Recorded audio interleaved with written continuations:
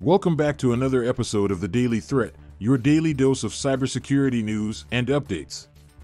We have a lineup of some alarming stories that highlight the ever-evolving landscape of cyber threats. So grab your coffee, buckle up, and let's dive right in. Our first story comes from Bleeping Computer, reporting on a new threat targeting Apple Silicon CPUs. Yes, you heard it right, Apple users, your devices are not immune. This latest attack, dubbed GoFetch, has the potential to steal crypto keys, which could spell disaster for anyone involved in cryptocurrency transactions.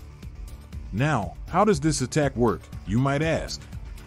Well, GoFetch takes advantage of a vulnerability in Apple Silicon's speculative execution mechanism. By exploiting this flaw, attackers can access sensitive data, including crypto keys, from the CPU's memory. And here's the kicker. Since this attack operates at the hardware level, traditional security measures like antivirus software may not be effective in detecting or preventing it. So, what's the risk here for businesses and individuals? Imagine having your cryptocurrency wallet compromised, or worse, losing access to your digital assets entirely. The financial implications could be catastrophic. And for businesses, the loss of sensitive data could lead to regulatory fines, lawsuits, and irreparable damage to their reputation. So, what can you do to protect yourself? First and foremost, make sure your Apple devices are always up to date with the latest security patches.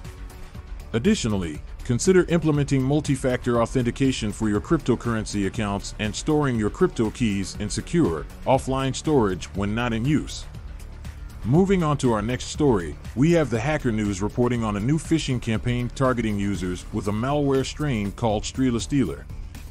Phishing attacks are nothing new, but what sets this one apart is its sophistication and the potential damage it can cause. StrelaStealer is being distributed through malicious emails disguised as legitimate communications from trusted sources.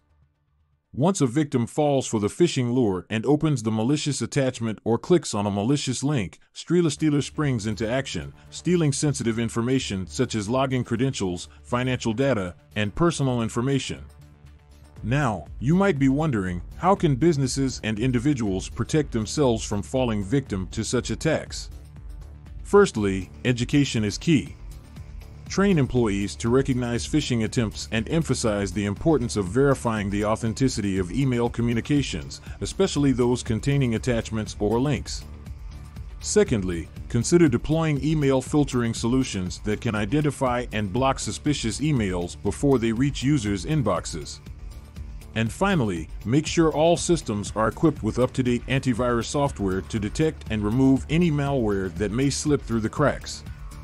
Last but not least, we have another report from Bleeping Computer detailing two zero-day vulnerabilities in Mozilla Firefox that were recently exploited at the PWN2 own hacking competition. Zero-day vulnerabilities are particularly concerning because they are unknown to the software vendor and therefore have no patch available at the time of discovery. In this case, the vulnerabilities allowed attackers to execute arbitrary code on a victim's system, potentially leading to full system compromise. While Mozilla has since released patches to address these vulnerabilities, the incident serves as a stark reminder of the constant cat-and-mouse game between hackers and software vendors. So, what's the takeaway here?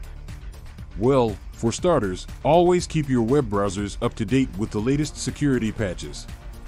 Additionally, consider using browser extensions like NoScript to block potentially malicious scripts from running on web pages. And as always, exercise caution when clicking on links or downloading files from unfamiliar sources.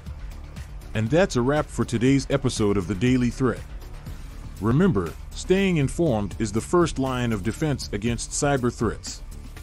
Be sure to subscribe to our channel for daily updates on the latest cybersecurity news and trends. And before we sign off, a big thank you to our sponsor, QIT Solutions, for their continued support in bringing you this valuable content. Stay safe out there, and we'll see you next time.